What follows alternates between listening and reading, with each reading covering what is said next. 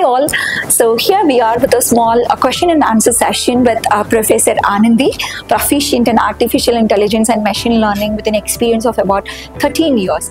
This Q&A session is actually a must watch for all the students who will always be thinking like, why should I learn this or why should I do this? This Q&A has actually the so-called curious questions which my students had been repeatedly asking me for quite a long time. So as you, I'm also excited to hear it from ma'am. So with no further delay, let's dive into the Q&A session. The first and foremost question is, ma'am, be it CS students or non-CS students, they keep me asking like why programming is important or why should they learn programming? What do you feel is a motivating force behind learning programming? Okay, thank you, Manju. To start with, why someone should learn programming? Everyone should learn programming, which helps them how to think. As Steve Jobs famously remarked, to work in this 21st century and to discover the secrets of the universe, we should learn the basic programming steps. There should be always some motivation to do something which motivates the students to learn programming skills. Are they really looking for an placements with IRLPA, or they are really interested to start their own firm to become an entrepreneur, or do they want to do freelancing to make stuffs for others, or they're really passionate in programming? So thank you, ma'am. So that was a beautiful insight. So why people has to learn programming depends on their requirement. Like if they wanted to get a high package, or if they wanted to become an entrepreneur, or if they are passionate to know the inner workings of the computer, learning programming is a must. Yeah. So the second question I have here is, ma'am, which programming language do you think is the fastest growing, and which programming language is on demand by the employees right now, ma'am? The fastest growing and more on-demand programming depends upon the domain and the industry needs. For full stack development, the students can start with HTML, CSS, JavaScript and tech stack like MERN and domain. In the realm of data science, they can always go with Python, since it has versatile libraries. So it supports machine learning and artificial intelligence. So depends upon the demand and industry needs. If they develop their skills, it's always there is a way to reach the higher heights. Yeah, thank you, ma'am. So the need or the requirement actually depends upon the role for which the employers are hiring in. So if you wanted to look for full stack, you have to be proficient with Java and MERN stack, what ma'am told. Or if you wanted to get in the data science, then you will have to be proficient in Python, as ma'am said. Thank you, ma'am. So the next question is, ma'am, so years ago the curriculum was like, initially I'll be learning C programming, and then I'll be learning either C++ or Java, and then I'll be learning Python. So if you're interested, you'll be learning Python. But right now, the curriculum has changed. Like, do you still feel that learning C programming is mandatory for us to go with Python or Java? It is not mandatory to learn C to understand Python or Java. But it is helpful if you know C to understand the languages. C starts with, we'll start with scratch. So we'll start understanding memory and other functionings. But when we take Java or Python, it supports object-oriented programming, where everywhere today in development, object-oriented programming is used everywhere. In the current scenario, the Java and Python has a lot of libraries which helps to develop in a faster pace when compared to C. If you are really interested to know about the hardware and the system related stuffs, you can go with C. Thank you, ma'am. So that here it is clear that C isn't a mandatory language you will have to learn.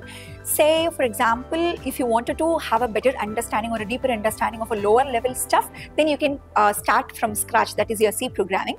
Or if you have an ability to directly learn the OOPS concept, you can directly move on to Java or Python. Yeah. So the next question is, after learning the concepts, ma'am, after learning the basic concepts, how do I gain expertise in the same? To master the basics, one should be good at fundamentals. You can always look for tutorials and current trending materials to update your fundamentals. Once you're done with the basics, you can start practicing. don't directly jump into higher level complex problems. You can always start with the simpler questions, problems, and then you can move on to the, gradually you can move on to the next level. Seek help when needed from communities and mentors. You can always apply your knowledge by taking daily quizzes, and you can practice in competitive platforms. Thereby you can improve your problem solving skills. Once you are done, once you are confident enough, you can start building your projects by applying all the concepts you have learned so far. Yeah. So thank you, ma'am. So if you wanted to always be at the top of the hill, then you will have to climb the ladder from the first step. So as ma'am told, it will be easier if you start practicing things from the lower level, and then if you gradually move on to the higher levels. So thank you, ma'am. So the next question is, it's quite interesting. Students always ask me that I wanted to become a super duper coder. I don't know from where I should begin or what I should do in my 4 years of my undergraduate program. To become a super duper coder in your undergraduate, in the first year start with basics. Either you can start with Java or Python kind of programming.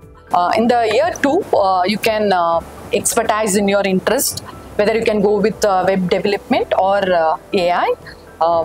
As you enter your final year, you focus on networking, like professional networking. You can build your profile, and you can concentrate on your portfolio and approaching the industries through LinkedIn kind of stuff. Yeah. Thank you, ma'am. That was great.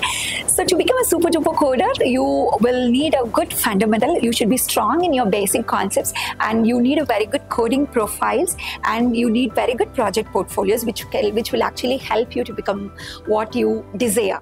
So the next question is a universal problem, I guess.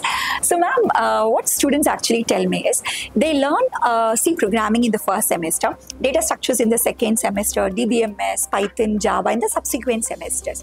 So what I feel is when they come in for the placements during their 5th semester or 6th semester, they forget everything what they learned in the earlier semesters. So the problem is that they forget everything what they learned. They have to redo everything. So what's your take on that, ma'am? Okay, fine. Review and refresh helps a lot. You can always revisit the concepts learned, and then practice makes permanent. There are a lot of competitive platforms where the students can go and practice their coding, like HackerRank, LeetCode, and CodeChef. You can always start with the basic programs, and you can gradually move to the next level. Please never ever give up. Initially, it seems to be tough, but you keep on practicing. It makes easy to crack the problem solving stuffs. Then the projects. So the students can build their knowledge by developing projects where they can apply all the concepts they have learned. And then the community where they can learn steps by asking questions, and peer learning group. Yeah, thank you, ma'am. That was wonderful. So practice is that one secret mantra which will actually help you to keep your knowledge alive. So practice in coding platforms like LeetCode, HackerRank or HackerRank, or build projects, get your project portfolios well done, so that will keep your knowledge alive. So the next question is related to the important paper, data structures. So ma'am, students keep asking me to be into a software developer role, should I need to learn data structure, and why should I learn data structure? A good question, Manju. Data structure helps to write code in more efficient and optimized way. It helps in managing your memory and your space too. So it is a whole bunch of a toolkit for the developers. So when we take a binary search tree, which provides a logarithmic time when compared to a linear search of unsorted array, and hash table, which gives a better lookup when compared to a normal kind of list. It's like finding the phone book instantly instead of looking or scrolling throughout all the pages. Thank you, ma'am. So to add on to ma'am's examples, I would also like to add on graphs, which actually helps in establishing the relations between the social media networks. So data structures is basically the programmer's toolkit. If you wanted to become a super duper coder, then learning data structure is always mandatory. So the next question is, ma'am, say I have completed my undergraduate program and I wanted to become a full stack developer in my career. So what are all the key things which I have to focus on? We can divide this into two parts. One is your front end and another one is your back end. The front end is the client side and your back end is your server side. So to start with the client side, we can start with HTML and CSS, which are the building blocks of the web page. HTML take care of your content and your CSS take care of your visual presentations. And then your JavaScript, which provides dynamic nature and interactivity to your web pages. You can go with frameworks or libraries like React, Angular or Vue.js.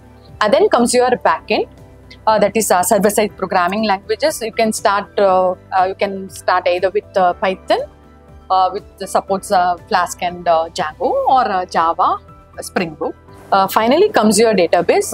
You can go with SQL database or kind of a NoSQL. SQL always starts with MySQL or PostgreSQL. For NoSQL, you can go with the MongoDB or Cassandra type of database. Yeah, thank you. So for you to become a full stack developer, you will obviously have to be master of trades like client-side programming as well as your server-side programming. So thank you, ma'am. Thank you for patiently being here and answering all my questions. Thank you. So on a whole, so for you to become a good programmer, a super duper coder, you will always have to master your fundamentals. You will have to be very strong in all your core concepts. Then try attending all the coding challenges which you get online.